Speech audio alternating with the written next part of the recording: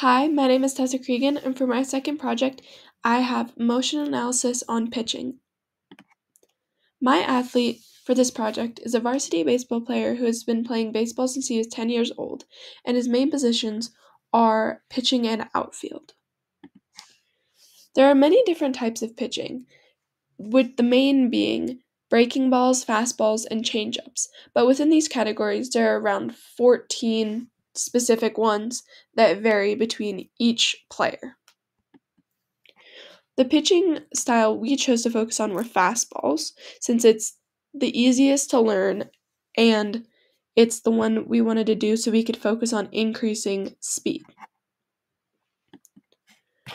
The improvements that I noticed that we needed to make and that would improve his speed were strengthening the muscles that are used for pitching and then improving his form by watching professional baseball players and analyzing their videos compared to a video of him pitching.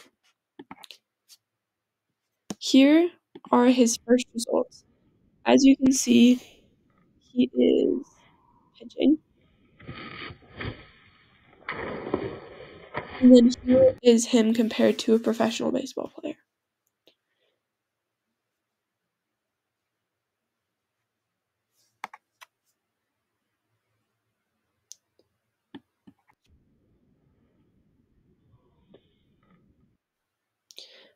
For this, we did 4 different drills.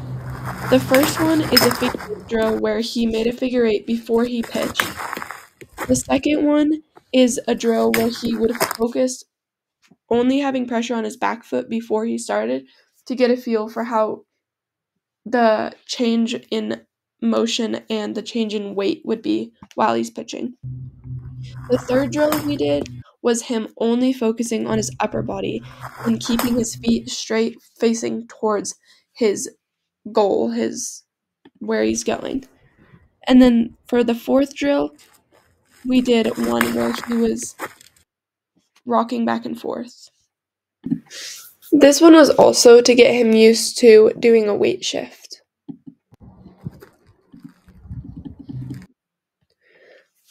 For the muscles that you use to pitch, the main ones are your lats, your sits muscles, mainly your subscapularis, because it's the muscle you use to internally rotate, and then your biceps you also use a little bit.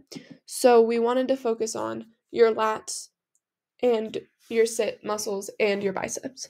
So for the lats, the exercises we did were dumbbell rows, deadlifts, and inverted rows. For your subscapularis, we did mainly workouts like this because we didn't have access to bands. These ones focus on your sits muscles. All of these are in these positions moving up. And then for biceps, we did push-ups, and then we did hammer curls and dumbbell curls because those are the main exercises that work your biceps. And we only did 2 because biceps were the least important for pitching compared to your lats and your subscapularis muscle. And here is the end result and compared to a professional baseball player again. As you can see here, he rotates quicker and also keeps his shoulders in more, as does the professional baseball player. He also does it as much more of a fluid motion than compared to when he first started.